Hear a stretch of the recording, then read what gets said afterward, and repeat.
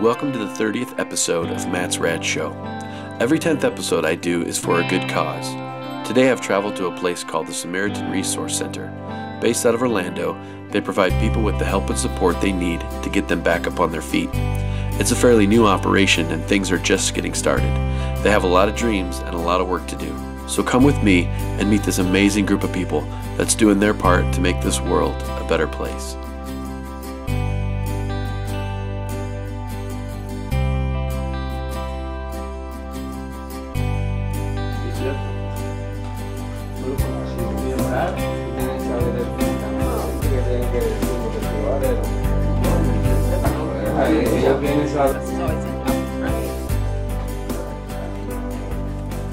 I have been in the homeless ministry for about 30 years. I ran the food pantry at First Baptist Union Park for 14 years and got to know the clients. Then we met as a group of 13 churches to try and form Samaritan Resource Center. We were mobile for 3 years. We did that just at whatever church was available to let us come in and use their facilities, offering birth certificates, IDs, Social Security cards, just whatever, food stamps, whatever the client needs to try and help make things a little better for them. Right now we offer a hot meal when they first come in because so many of them are hungry, first thing. Saw some pork and beans back there. Yes, it's one of these. You know, it's hard to feed them spiritually when you can't, they can't function because they're hungry. You got to take care of the basic needs first. So that's the first thing we do is feed them and then just see what their needs are and try and care on them, love on them, share that Christ loves them, and that's what we're here for. So people, they come and they see you guys first. They do. They check in with you guys, and what do you do if there's a new client that's coming? Sign in. They get to fill out some forms. Oh boy. They fill out 4 pages of forms, and we okay. take a copy of their ID. Great. And then we put it up here for them to see the case manager. Okay. And then when the case manager's done, they bring it back. It gets inputted in what they did, and then everything gets put filed back again. Great. So Get the ball rolling. Yep. All starts right here. Yep. No, we do need many more volunteers, though.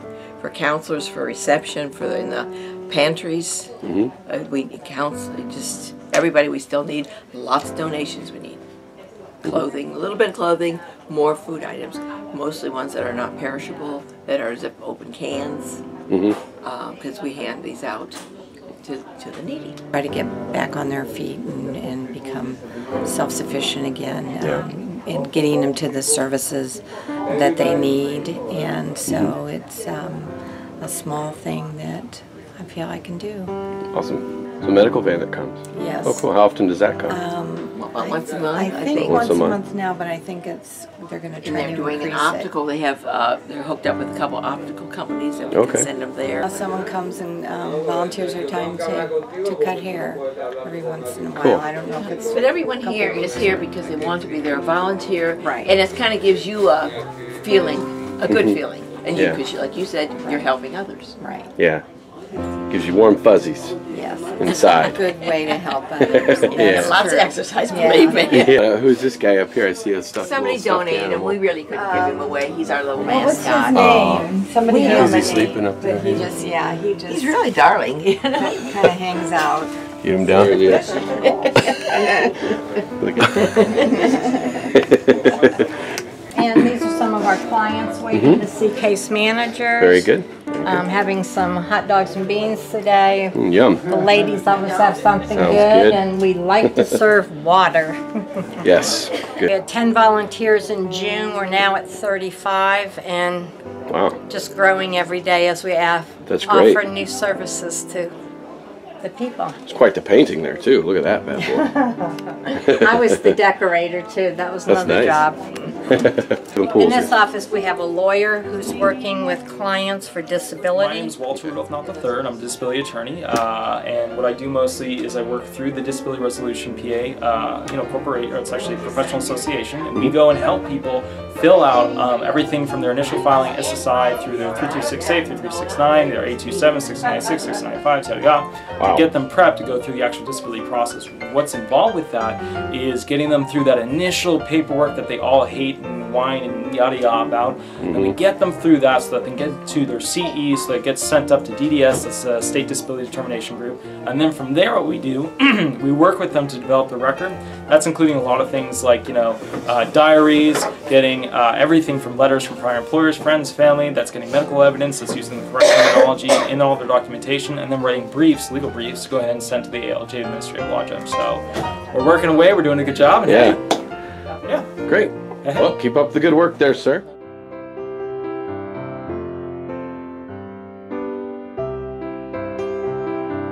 A case manager's office. Case manager's office.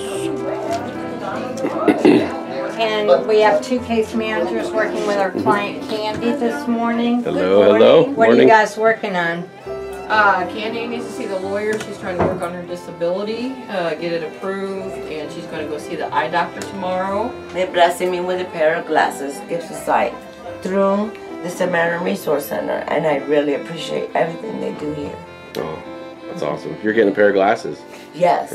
That's great. Yes, very Well, much needed. through our partnerships with different doctors. Okay, that's great. I can't imagine where I'd be without my glasses. I'd be blind. Yeah, right. They have a lot of provisions here, and it's just if everyone would put their part and not only take but also give back. You can always ask for help, but what are you doing for yourself? You got to have to give back. And this is what we call the famous closet. Famous closet. We have all the type of Flo's closet. all the toiletries that we might offer the clients so they, you know, fill our orders. Susan's serving some hot dogs and beans this morning to the clients. Sounds good. So they have something warm Pork and to beans. eat. This is emergency food. No one ever leaves here hungry. Got a lot of things from the Boy Scouts, Second Harvest, bakery goods from Publix. This here is Flo. Flo, you want us to turn around and say hi? Hi, Flo. Hi. Got quite a closet here, Flo. I see it's your. Flo is 90 years young. 90 years young. She oversees this closet. Wow. Iron hand. Well, I have good help. Yeah. I have very good help. Wow.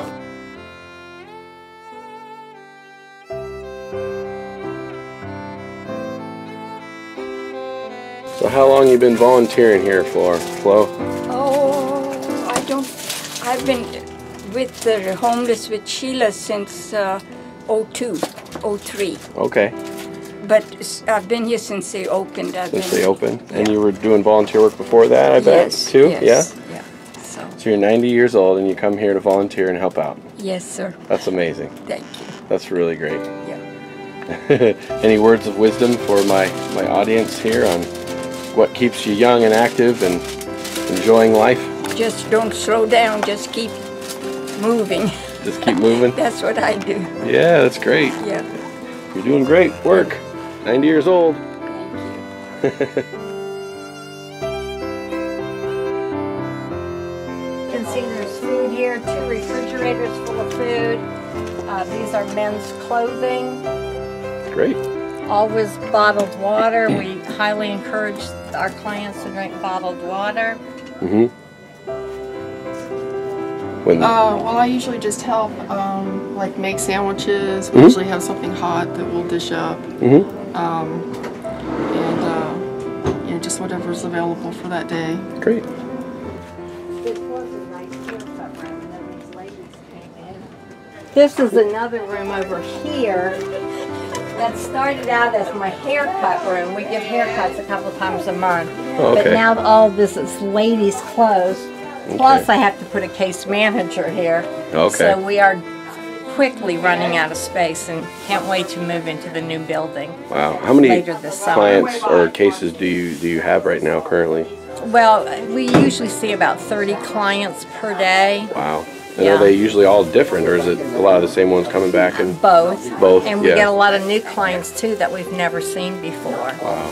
Can I help you, Wow. Gina? Yeah.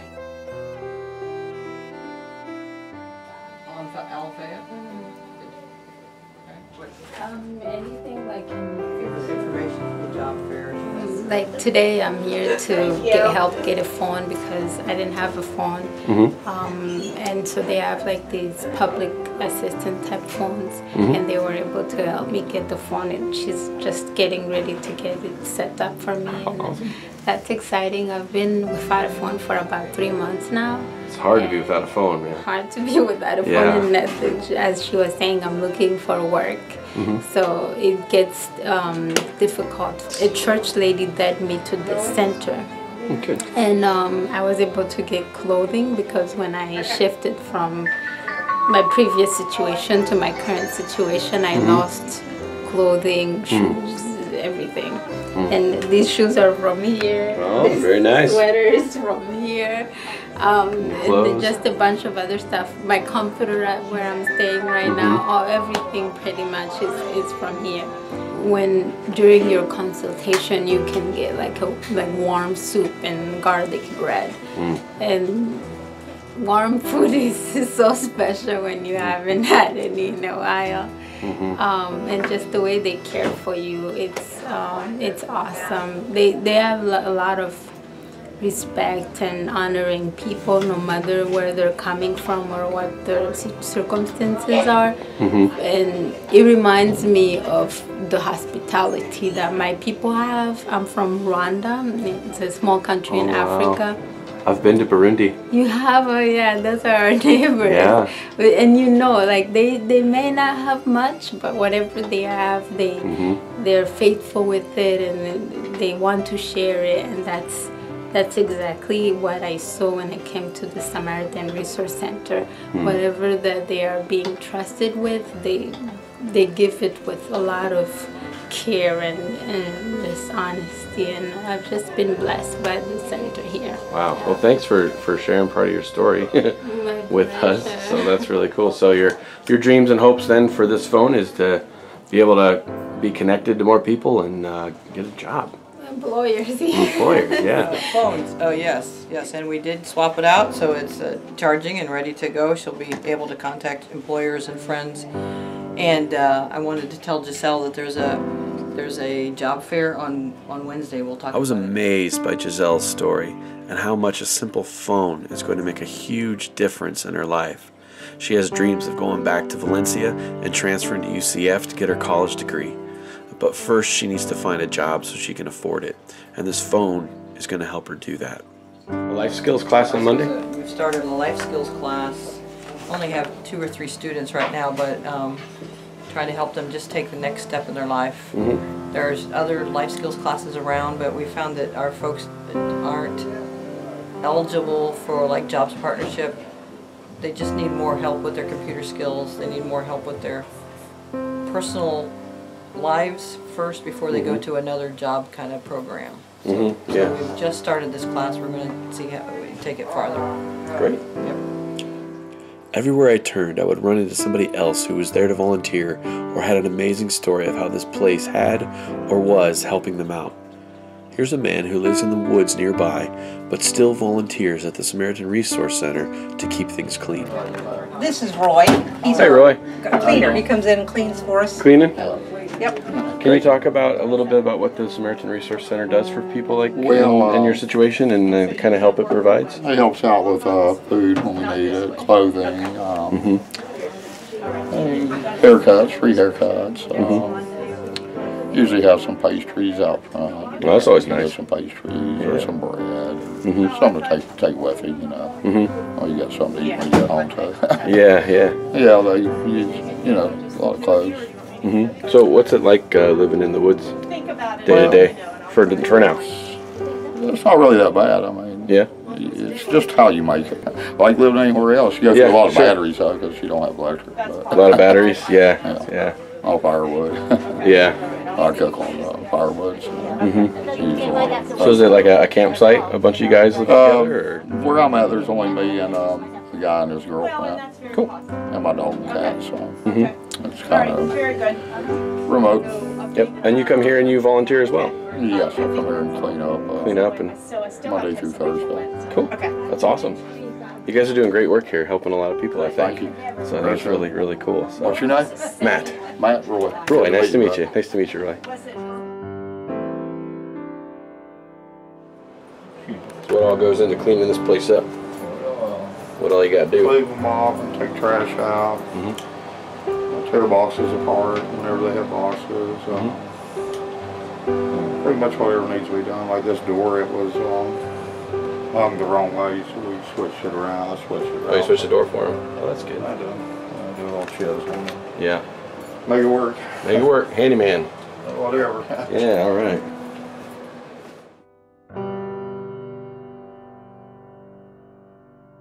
So what are some of the dreams and plans that you guys have for the place? We have lots of dreams, and our goal, April-ish, they're supposed to start construction on our building next door. That will be our case management building, and in the case management building, we will all move over there, and then we are also going to add a doctor and their facilities 5 days a week, 40 hours a week for the clients. Then this building will turn into washers and dryers and showers, so that we will continue to do the client's laundry and allow them to get a shower. And just a safe place to come and stop for a little bit, take a breather, and again, just so we can just share Christ's love with them.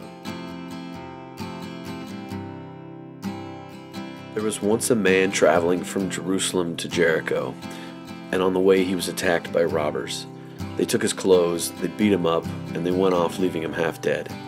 But luckily a priest was on the way down the same road. But when he saw the man, he angled across to the other side. Then a Levite, or another religious man, showed up. He also avoided the injured man. And then a Samaritan, traveling the road, came on him. When he saw the man's condition, his heart went out to him. He gave him first aid, disinfecting and bandaging his wounds. Then he lifted him onto his donkey. He led him to an inn, and he made him feel comfortable. In the morning he took out 2 silver coins and gave them to the innkeeper, saying, "Take good care of him, and if it costs any more, put it on my bill. I'll pay you on the way back." I'm simply amazed by people who act this way, act so selflessly, and just want to do nothing more than just to help somebody else who's in need. This is the Samaritan Resource Center. Alright guys, we are now leaving the Samaritan Resource Center for today. Met a lot of amazing people in that place today. There's a lot of amazing people working there, serving there, volunteering there, but also just some cool people I met that just need a little bit of help, just need a little bit extra help. So once again, an amazing group of people, amazing place, location, doing all kinds of good work for people. I can't believe some of the people I met in there. Flo, oh my goodness, the lady from Rwanda, and just amazing. Amazing, the gentleman living in the woods. It's just pretty amazing listening to their stories. So if you ever find a chance to serve at a place like this, or find a place like this, go and do it. Go and do it, because you're going to meet a lot of amazing people, and people are going to be extremely, thankful that you can go and help them. And whoever you are, no matter how old you are too, look at Flo, she's 90 years old. That right there says that helping out, staying active is a good thing for the human body. She's 90 years old, she's ready to go. And the people there said she would run circles around most of the workers that volunteer there too. Crazy. All right guys, we're leaving the Samaritan Resource Center now. Had to get back in my car, it's too noisy. Out there, we're gonna do a U-turn here and head home, folks. I just want to say thank you guys for watching this 30th episode. All of you guys that watched it, I want to just say thanks for watching these, and just want to encourage you to go out there and find some place that you can go serve at. You can make a difference in your own community wherever you're at. Just share a bit of who you are, the skills you have. You can go out there and help clean some place, Show up to a homeless shelter, or some people are a food bank or something like that, and be like, "Hey, need some help cleaning up?" And they'll be like, "Yeah, all right." Give them a call first, let them know you're coming, and you can do some good things there. So yeah, there's all kinds of good stuff that you can do for your fellow man, folks. That's what these 10th episodes are all about. Going to these places, checking them out, letting you guys know how easy it is just to show up, and how appreciative and how cool a lot of the people are that are working at these kinds of places. So yeah guys, thanks for watching the 30th episode. Stay tuned for episode 31. It's going to be MegaCon, all kinds of MegaCon stuff coming up, and I'll be putting them out real soon, because I'm editing that episode right now as we speak. So well, not right now, not exactly right now, but editing that episode like soon. like today and tomorrow and the next day, or who knows, and putting all that stuff out of here pretty soon. So thanks guys for joining me on these episodes. Really appreciate it. Hope you guys have a great day wherever you're at. And yeah, go and be light, guys. Go be light. Go have some fun in the process too. Make this world a better place. Together, we can put this place back together. Alrighty, folks, that's all I got for today. Want to say I love you guys. Thanks for joining me on these episodes, and I will talk to you later. Peace. Okay, bye. Please go to www.samaritanresourcecenter.org to find out how you can help out today.